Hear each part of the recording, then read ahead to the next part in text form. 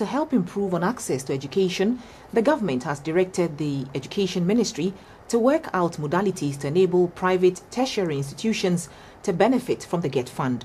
This was disclosed by the Deputy Minister of Education, Mr. Samuel Okudzeto-Ablakwa, at the 10th graduation of the African University of Communications, AUCC, in Accra.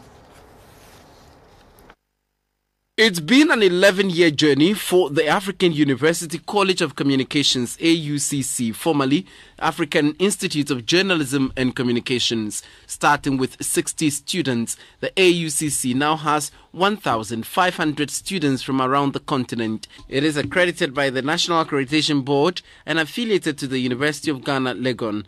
It is the first university in Africa to offer journalism and communication studies as its flagship. The founder of the school, Mr. Kojo Yanka, charged the management and governing council of the school to review courses to reflect current market demands. I wish to charge the governing council and management not only to ensure that AUCC obtains its charter to run its own degrees under the name African University, but also to expand its course offerings to include BA in General Arts and Sciences, BSc in ICT and Multimedia Studies, certificate and diploma courses under the yet-to-be-established Center for Public Policy and Diplomacy and the Center for Creative Writing.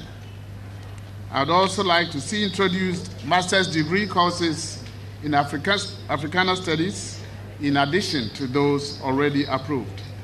The acting president of the school, Professor Kweku Ama, said how to preserve Africa's rich cultural heritage is a major challenge. He urged African universities not to toe the line of tradition of Western universities, but rather evolve a different approach to solve Africa's problems. In all, 240 students graduated, 147 in strategic communications, 31 in business, 28 in journalism, 27 in development communications, and 7 in visual communications. They were happy to have completed successfully.